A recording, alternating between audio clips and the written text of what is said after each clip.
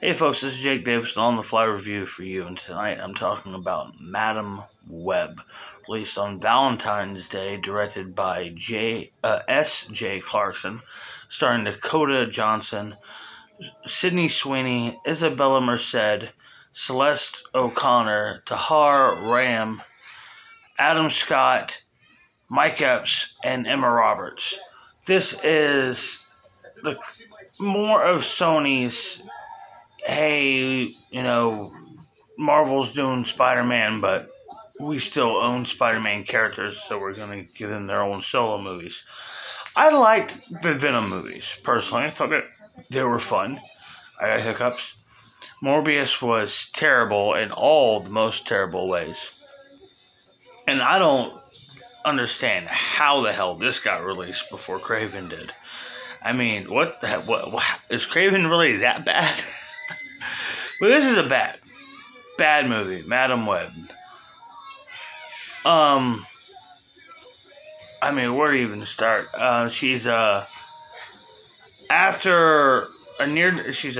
paramedic in New York in the early 2000s, and after a near-death experience, she discovers that she gets visions of the future, and she discovers that this man with Spider-Man-like powers is hunting down these three teenage girls because he believes they're going to assassinate him one day in the distant future. Trying to protect these girls from this psychopath, it's just the worst. It's just pretty much rinse and repeat. She rescues them, hides them. They wait 20 minutes, get to know each other, rinse and repeat until we've hit 90 minutes. It's really bad. It's really bad. And then we set up her as her actual comic book self after the end of the film. By the end of the film, with spoilers, this movie isn't going to make money. People aren't going to like it. But yes, by the end of it, she is the blind, paraplegic,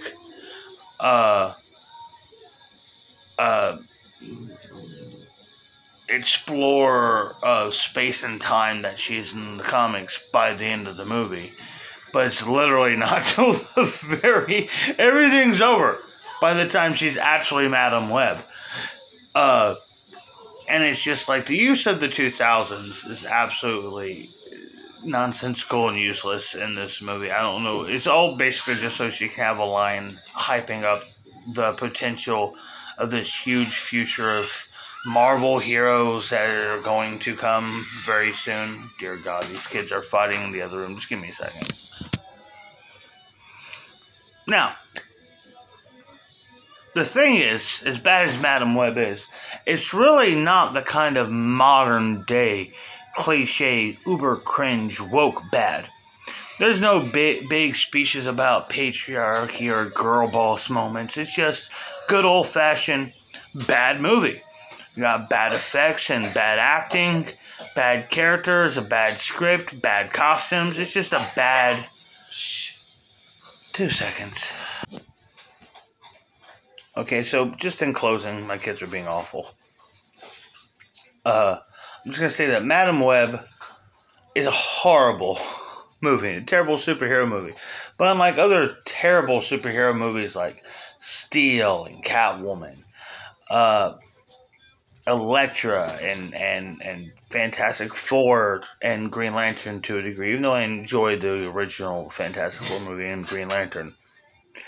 All those movies had a potential to be the next big superhero movie, or at least potentially be really good and interesting different films. But Madam Web never had a chance, especially with this budget, this cast, and this usable material. It was doomed from start. And that's not to say anything to, negative to any of the ladies in the cast. They're all very charismatic and attractive women.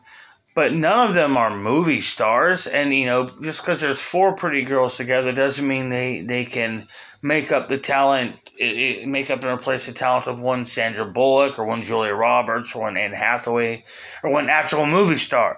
It's just not. I think that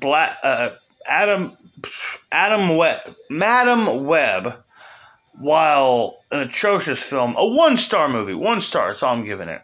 I do think it's going to have its place in time in the future in the hierarchy of superhero movies and pop culture, where it's going to be a film that is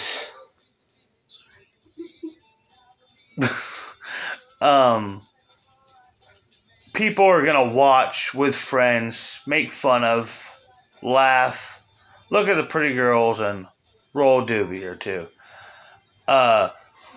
It is one of those movies that's so bad it's kind of fun, but I cannot recommend anybody actually spend their money to see this film. Yes, 1 star, definitely pass. Wait for streaming. I'm Jake Davis, and I'll catch you on the fly.